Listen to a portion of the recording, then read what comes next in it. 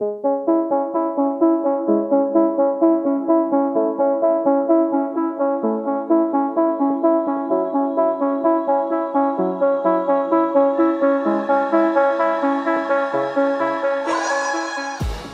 and welcome to the Blackout Podcast, where I get to talk to amazing people who do amazing things. And today I'm really excited because this has been like a year and change in the making. But I'm really happy to have my friend, awesome human being, author, Danielle Gaitor. Thanks for coming to the podcast today. Thank you for having me. It's a pleasure to be here, finally. Finally. Okay, so thanks so much for making the time. I'll try to make sure I use it in I don't stretch too much, but let's start. For me, like I remember for me was with your email address, right? Because you get the Gmails or the Hotmails or the whatever, but yours was like Spellman. I'm like, I know that's cool. So we'll start with Spellman. How did that happen? Wow, this is actually like a crazy story. So I'm from the Bahamas, and Spellman had an initiative back when I was in high school, recruiting from like certain countries around the world. They came to the Bahamas. There was a nationwide competition for this one full scholarship to attend Spellman. Like all schools, public and private in the Bahamas, could apply. And after like a process of applying and interviews, like I won. I'm cutting it down like tremendously, but it was an amazing experience and like really a blessing. And that's how I ended up at Spellman. So, I knew you were in Spellman. I didn't know this story. I didn't even know it was a competition. Why did you decide to apply?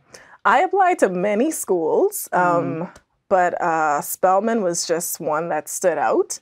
And of course, if they're offering you like a full ride, like why not take it?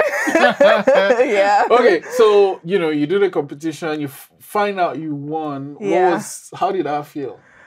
I cried. Like even in the interview, in the final interview round, like I cried because I could not believe that me, of all people, had made it that far. Coming from a small island in the Bahamas that, very few people even know about, like around the world, competing on the national stage amongst so many other talented individuals. I mean, it was amazing. I felt very blessed, still blessed. What did you decide to study there? So I studied biology. From, I guess, middle school. I was always like pretty interested in science. And, when you're the smart kid, they'll like push you towards that route anyway. So that's what happened. I studied biology. Why biology though? Well, out of all of the other like main sciences, chem, physics, those were basically the options. Biology was just more enjoyable for me. Oh. Yeah. And then how was your experience at Spellman? Spellman was life-changing. Like I always tell people, like Spellman really like elevated me onto the track or the journey to becoming the woman that I am today. Like there were so many amazing opportunities that I was afforded. I got to travel to many different countries. The scholarship program that I was a part of, we were basically a community service group. And so we did a lot of outreach, not only in the US, but around the world. So traveling through those avenues as well. What are some of the countries you went to for this program? I went to Nigeria. I went to Panama. Spellman was great. It was amazing seeing like engineers, doctors, college presidents, like so many people who were doing amazing things and they looked like me. Yes. That was empowering. Like that was the first time that I've ever been around so many Black professionals who were really change makers in their respective fields. And that just gave me such empowerment, such inspiration to know that I literally can do anything that I put my mind to. Like they're all around me.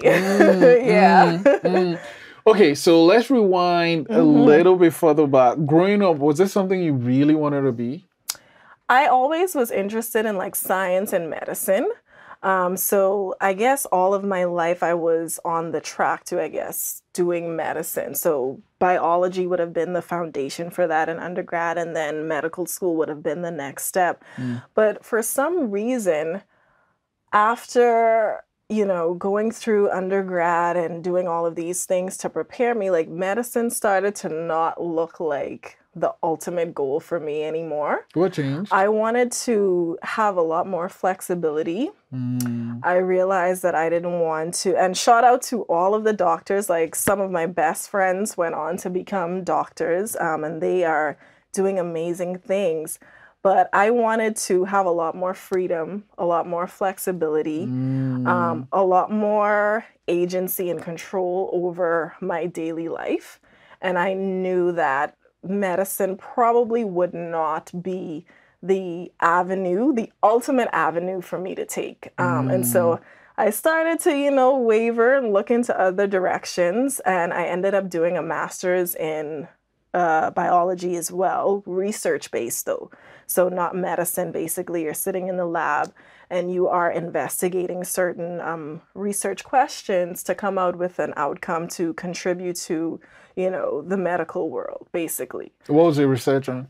So my lab studies bone development, basically from a molecular and embryological level, understanding how craniofacial abnormalities form. Okay, so, so head bone research, basically understanding like how embryologically do these deformities happen, like basically as the embryo is growing, and to use that knowledge to translate into medical therapeutic interventions, basically. Wow. Putting it lightly. Yeah, because I'm trying to wonder, like, what do you do? Do you, like, I guess, put people, there's that machine that makes a lot of noise. It's this big machine that they put you in. No, okay. Nothing like that. Right. Like, we're literally at the molecular level. We're looking at cell growth. Like, oh, wow. So lots of microscope. Exactly. So we're using a microscope. We're dissecting, like, stuff like that. No big machines or anything like that. Okay. Yeah. How was that experience for you? It was very interesting. So I actually did my master's here at Dal. Like, that's how I ended up in Halifax. And coming from an institution like Spelman, where everyone around me looked like me, I felt very empowered just walking into a room and seeing that. And then basically being one of the only Black individuals in my department, the only Black person in my lab. Like, I'm not even gonna lie. Like, I felt a lot of imposter syndrome, and it was interesting. Like, it was hard. The academic rigor of the program itself, layered with imposter syndrome and, moving to another country and, a different culture, it was very difficult. Many times I wanted to quit, but, there's something in me that never can bring myself to quit. Something that I, really set my mind to. Yeah. So I finished, and I'm proud of myself that I made it to the end, to be honest. I mean, was there any particular reason you decided to choose Dal? I knew so many Bahamians who went to Dal. Like, I don't think people who live here realize, like, a lot of international students come here because it's a lot easier than going to the US. There are many programs or careers that we would be interested in that aren't necessarily offered at home in the Bahamas. So we would have to look elsewhere for higher education. But I knew many people who went to Dal, so it really wasn't a big deal. I mean, apart from the whole thing that you're the only, Black person in your lab and stuff, how was your experience in general?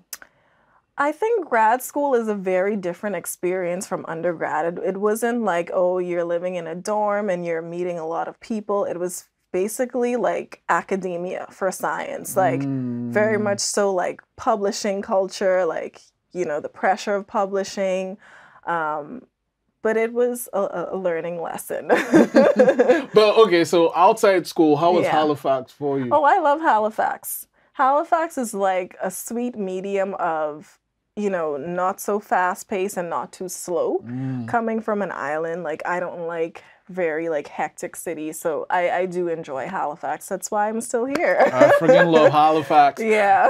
Okay, so you know, yes, you're brainy and smart and cranial, all that stuff. But one thing that I found out about you was like you also do beauty pageants. I'm like, how do you balance that? Like, you know, I'm here doing my science research, but also I'm gonna do the work and stuff. So I did the pageant lifestyle after undergrad, but before I started my master's, so a little break in between.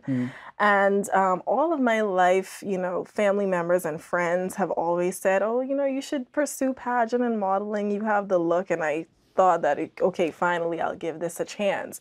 But what I wanted to, I guess, bring to pageantry, which I thought was lacking, was to show that, you know, women can be multifaceted. Like, you can be beautiful.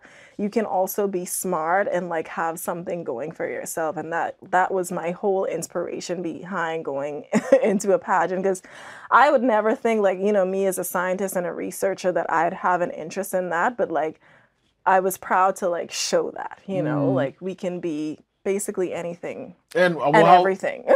True. And how was that experience? It was hard. It was difficult. Like, I don't think people realize how much work goes into it. Like, you have to be like physically, first of all, ready to like put yourself out there on the big stage. And two, like deal with like the mental aspect of it. It's very competitive. You're basically opening yourself to criticism from, you know, everyone. So it is difficult in that sense, but it taught me so much about myself, you know, made me a lot more resilient, because there were some crazy things going on behind the scenes, and you just literally have to like focus on like your, you know, end goal basically. Right. So yeah. And okay, so I know you have family and friends saying you need to do this, you look great, all that stuff. How did you decide which of the pageants to compete in, and what was the process for actually getting in the pageant itself? So if it was any pageant, it would have only been Miss Universe Bahamas, just because like that's the main pageant system in the Bahamas. Like that's the one that has like the better reputation, or I guess a better following.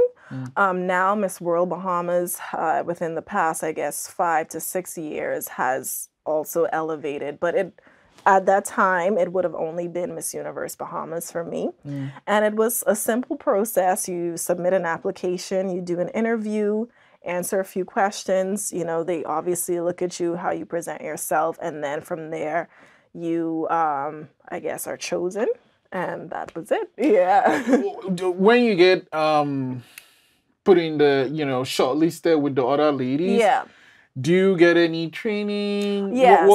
What happens from then till the actual event? Yeah, so there's like, I guess, 3 times out of a week we're meeting, we're training, we're organizing for the pageant night show, because, you know, like there's an opening number, like a closing number. You have to know like which exit to go on, like which entrance to come on. Yeah. Lots of coordination, lots of behind the scenes. Also, community outreach. We did like things within the community, you know, as a group, as a brand. Lots of different things, not just pageant night. A lot went into preparing to get to that. And then on the night, and then on the night itself, showtime. Showtime. I remember. So our opening number, we were in our costumes. And I won like best costume. My costume was amazing, but we were basically like behind the curtain, standing on stage, being judged before the pageant even began. Oh, shit. And then when the curtains opened, it was our opening number in our costumes. It was very exciting. What was the I'm not costume? gonna lie. It was a take on our history in the Bahamas with like the Seminole Indian culture. We can get into that, but that's a whole nother story. But basically, they were once inhabitants of the Bahamas, so it was a tribute to that. Red, gold, and black. Stunning, amazing. Nice. And then, so first opening number happens. Then what? Then we go behind, like we're ripping off the costumes to change into swimsuit, and then come swimsuit, and we're back in line getting ready for swimsuit while there's entertainment, like a soloist or like a dance number. And it was basically that for each category. We're running backstage, ripping off, getting into the next number. So yeah, that's basically what it's like. And then I guess overall, what was your overall experience, and what did you get out of taking part in the Miss Universe Bahamas? I feel like, apart from just learning more about myself and like what I want out of life, like how I understand like how the world works, it was more so like the feedback that I got from my community. Like so many people that I didn't know reaching out to me and thanking me for just being a representation of something different. For me, also the island that I'm from, which is Andros, like we don't really have contestants in beauty pageants very often. So that was big, like the whole island rallying behind me because, you know, we finally had someone representing us. And also like just being an inspiration to women and young girls. Like I think that was the most amazing part, because as a beauty queen, of course, you know, they love you, you're pretty and all of that. But like when I, you know, would mentor and like go to speak in conferences and stuff like that, we talk about like future planning, or, you know, what do you want to be? How can you love yourself more to elevate to, you know, be this person that you aspire to be? It's not just about looks. Like, what do you look like inside? Like, how do you feel inside? That's what's emanating outwardly. So I think more so like the mentorship aspect that came after, and like being able to reach and like touch so many lives of young women and girls, like that was probably the most rewarding experience for me. After? Yeah. So like immediately after, like, you know, people would want to do like press, like inviting me to different events. What inviting you? Miss Andros, that was my title. I didn't want to say that. What did you say yourself? But yeah. So, okay, you know, you have, I love that when I was talking to you, I just kept, it's like, I said, you're like this onion and you keep peeling back layers. And then we find out that, oh, okay, you know, it's not enough that you're doing all the science with the brain and how the head, you know, all that stuff you do. And then being a beauty queen, but you also write. Yeah. And I mean, this also, you know, the title for the book, they never told us that Black is beautiful. I love that you kind of highlight the Black is beautiful right in the center of the book. And then they never told us it's kind of just hidden there. Yeah. Was that deliberate? It absolutely was deliberate. Because someone asked me, like, why did you choose this title? Well, I just want you to, first of all, focus on Black is beautiful. But they can mean so many different things. Like, this is not, you know, just like a racially charged piece. Like, I think someone would think that at first when they read the title, like they can mean anything. And for my collective experience, like all of the things that I gained from traveling, growing up in the Bahamas, going to Spelman, they can mean literally the people in your own community, things that you encounter when you travel, like I said, like being you know, in a place where you are a minority and you don't feel seen, you don't feel heard. They can mean so many different things. They can mean yourself, because you were not taught that you were beautiful growing up. So it's more so like focus on Black is beautiful and open to embark on what exactly that means, you know? Yeah. Why did you feel the need to write this book though? I mean, you know, you had your platform of being a beauty queen. Yeah. I don't know. I just felt like mentorship through writing can reach, you know, further lengths, right? I would love for this book to just be distributed throughout the entire African diaspora, which in like, I can't fully like go to every country and like talk to young women, young girls, young boys about what appreciating and loving themselves means, but I can write about it and it can reach everywhere. And it's basically like all of the things, not all, because obviously I couldn't put everything in this book. And for the age that I wanted to reach, it has to be, you know, at a certain level. But all of the things that I wish that I knew as a child that I only learned after coming into adulthood and going on a journey myself, like, this is what it's all about. Like, let's start here, right? The reprogramming of our collective mind as Black people starts at the younger generations and the future generations, right? So let's get this book in the hands of as many children as we can, because that's going to be the key to see the change that we want. Okay, what does that phrase though, Black is beautiful, mean to you? It means so much, but I will say, like, you know that feeling you get like when you eat your favorite meal, you see like your favorite person, you watch your favorite movie, like it's like a tingling sensation right inside. That's how I feel about myself.